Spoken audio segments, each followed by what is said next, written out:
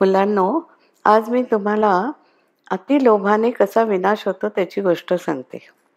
एकदा एका शेतकऱ्याकडे जादूचे बदक होते. ते दररोज एक सोन्याचे अंडे दे. शेतकरी ते अंडे बाजारात नेऊन विकत असे व त्याचे त्याला छान पैसे मिळत.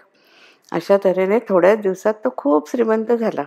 त्याने एक टोलेजंग घर बांधले, बायकोंना छान दागिने केले, मुलांना खूप खेळणी व कपडे घेतले व ते सर्वजण आनंदाने राहू लागले. एके दिवशी शेतकऱ्याच्या मनात विचार आला, रोज असं एक अंडं विकण्यापेक्षा आपल्याला जर एकदम खूप अंडी मिळाली तर आपण लगेच केवढे श्रीमंत होऊ. त्यांनी त्या रात्री एक मोठी सुरी घेतली व बदकाचे पोट चिरले.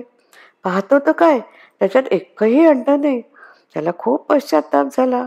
तो रडू लागला व त्याला त्याच्यापुढे कधीही अंड मिळालं नाही. अतिलोभ माणसाच्या विनाशाला कारण ठरतो.